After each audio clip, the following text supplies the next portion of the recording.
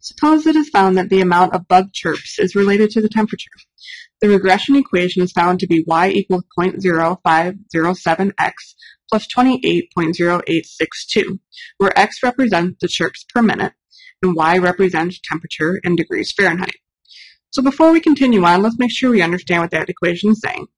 So if x were 0, so in other words, if there were no chirps, then we can basically knock out that first term. So that means that it's about 28 degrees outside. Okay, so that's what that equation is actually saying. Okay, and then for every chirp per minute, it's going to go up by 0.057. So let's answer the following two questions. Let's find the best predicted temperature when a bug is chirping at a rate of 1,222 chirps per minute. So in answering this question, make sure you have the right variables. So x is the chirps, y is the temperature. So if I'm trying to find the best predicted temperature, I'm trying to find the y, given that x is equal to 1,222.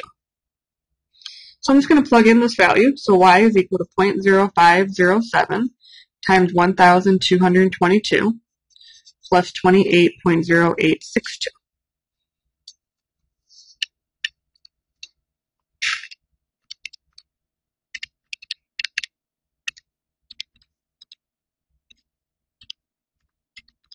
So just plugging that into the calculator, I get about 90.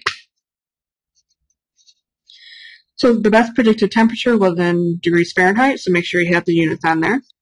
So when the bugs are chirping at a pretty large rate, 1,222 chirps per second, it's really hot outside, 90 degrees.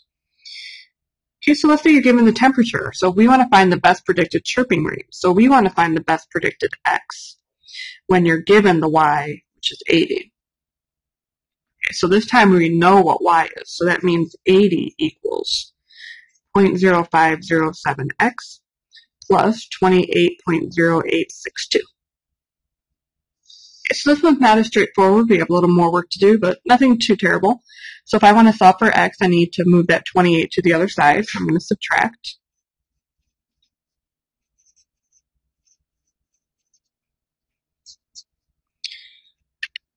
So 80 minus 28.0862 is 51.9138.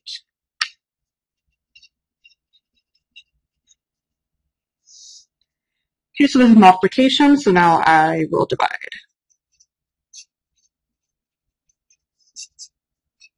So the best predicted chirping rate is going to be 51.9138 divided by 0.0507. So we're looking at about 1,000, let's say 24. Always keep in mind the units, so this is chirps per minute.